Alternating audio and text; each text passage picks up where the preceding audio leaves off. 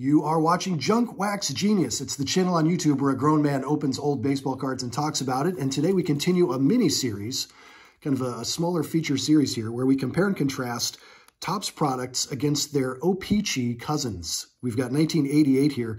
88 Topps, the flagship with 15, it says bubblegum cards, but if you're a subscriber to the channel, as I hope you are, you know the truth. They are not made of bubblegum. They're made of cardstock. Do not chew them, or chew them at your own risk, I suppose.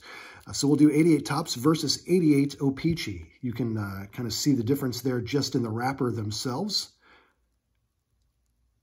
You get the Topps and then the French, produced for Canada, not only French-speaking Canada, but all of Canada. You know, Vancouver, you're included here. You got the O-Pee-Chee too. So let's see what the differences are. Maybe we'll get one player who's the same from both packs, and we can really compare and contrast. So let's do the 88 Topps. True Junk Wax, one of the least inspiring sets, in my opinion, of the Topps Junk Wax production cycle. Just not much excitement in this set. I do feel one card. You can kind of see it. Yeah, it's all bent up, miscut. You see that? That's troubling. Let's see who that is. Oh, they're kind of stuck together. It was the gum damage. Terry McGriff. So not miscut, just gum damaged and out of position. All right, Charlie O'Brien, Wayne Tollison, Dick Schofield, Kurt Ford, Jose Cruz, Kelly Gruber, John Shelby, Juan Nieves, John Candelaria, Greg Maddux, all right, saved by Mad Dog, Keith Miller, O-Pee-Chee McDowell, Brad Havens, and Gary Pettis. All right, we got Greg Maddux out of our pack of 88 Topps. Got his first Major League shutout in 1987. Congratulations, Greg Maddux. It's before he really took off and became the ace that he would be for the rest of his career. All right, let's open the 88 O-Pee-Chee. So much thinner package here. Fewer cards. You still get the gum, though. Bubble gum with cards.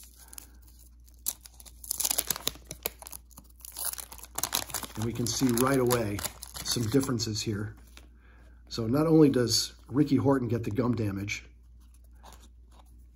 and we'll go through the cards. Mike Kingery, Fred McGriff, that's cool. Danny Gladden, Vince Coleman, excellent, kind of miscut. I mean, way off center, but PC, not PSA. Jimmy Williams, and Ken Howell. All right, so we'll take a look at the backs here. Fred McGriff, well, we'll start with the fronts.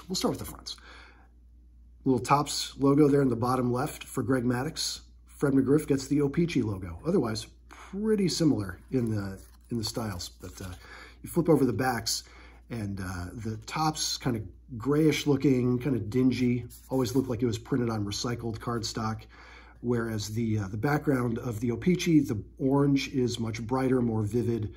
The baseballs across the top are whiter. The white border around the stat box is whiter and brighter.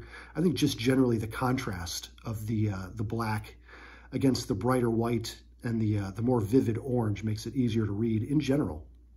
So there's some differences between 88 Topps and 88 O-Pee-Chee. I think we've got 86 left to compare and contrast here on the channel. We'll get to those in the coming days.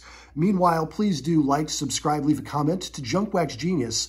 It's the channel on YouTube where we do this kind of thing. We open 2 packs, we remember some guys, and we leave some comments and have some conversations. Thanks for watching Junkwaxgenius.